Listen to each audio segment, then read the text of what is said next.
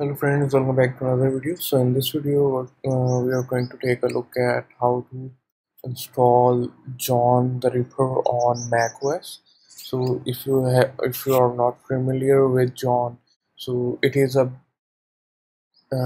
simple utility that you can use in order to brute force password hashes and NTML hash, SHA-256, SHA-128, and different types of hashes using John the Ripper.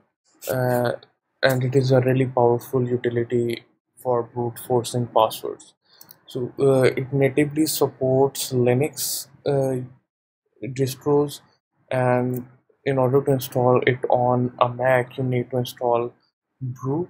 So I have already made a video about how you can install Brew on your Mac OS machine. So in this video, I am going to show you how you can install John the Ripper on your Mac OS machine. So the first thing that you need is you need to open up your terminal, and over here I'm just going to zoom in so you can see better. So over here just type brew install John and hit enter, and now it is going to download and install all the required packages for brew. And if when you're installing using brew on your when installing John using brew, you might face some error when you run the command on your machine.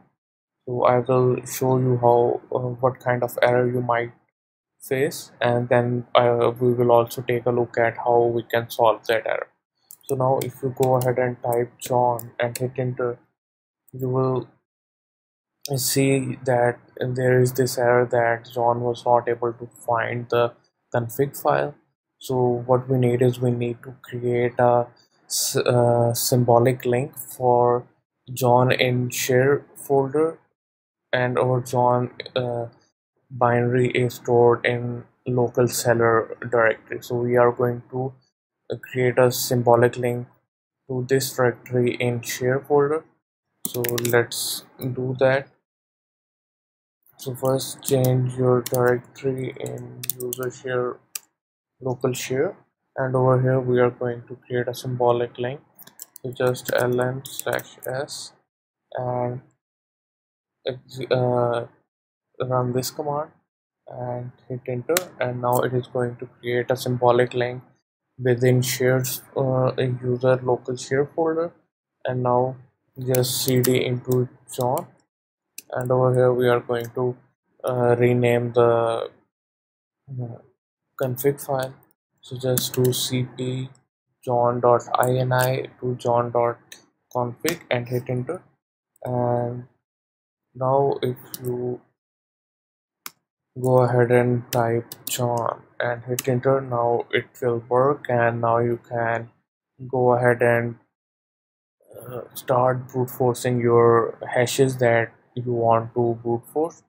So that's it for this video. If you have any questions, do comment down below, and do subscribe to our channel to keep yourself up to date with our latest videos.